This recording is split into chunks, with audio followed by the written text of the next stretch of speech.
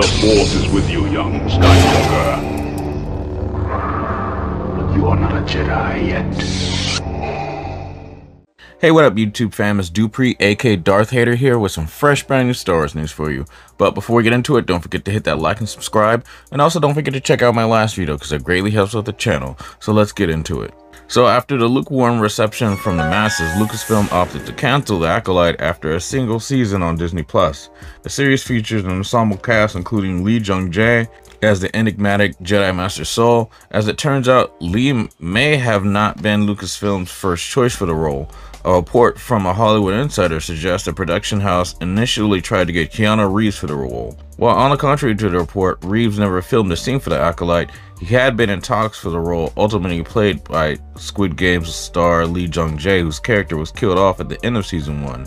Apparently, Lionsgate wouldn't allow Reeves to adjust his shooting schedule for The Ballerina, the highly anticipated John Wick spin-off flagship franchise of the studio.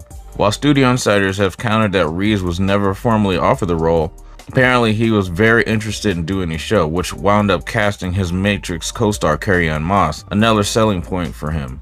Insiders also say don't be surprised if Reeves finds his way back in the Star Wars franchise down the line, as Lucasfilm reigns high on the actor whose interest has been noted internally. Wow. When you think about that, that would have been a total amazing casting decision right there.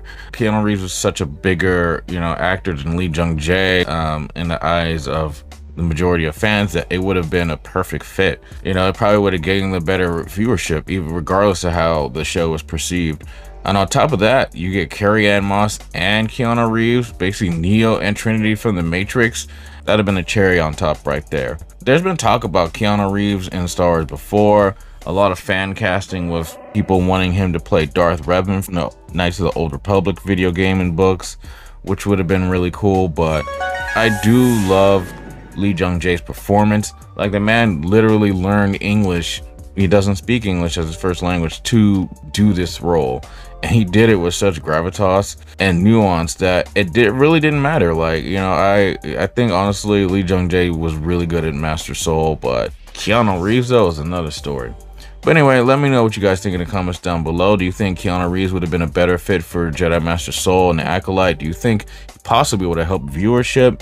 And do you think Lucasfilm is gunning for Keanu Reeves for something later down the line, possibly Darth Revan? Let me know in the comments down below. And as always, if you guys like this video, please hit the like button. If you're not subscribed to the channel, hit that subscribe button, and don't forget to hit that bell to get notifications for all my latest videos. That would be great. Anyway guys, take care, see you in the next one. May the Force be with you. Bye.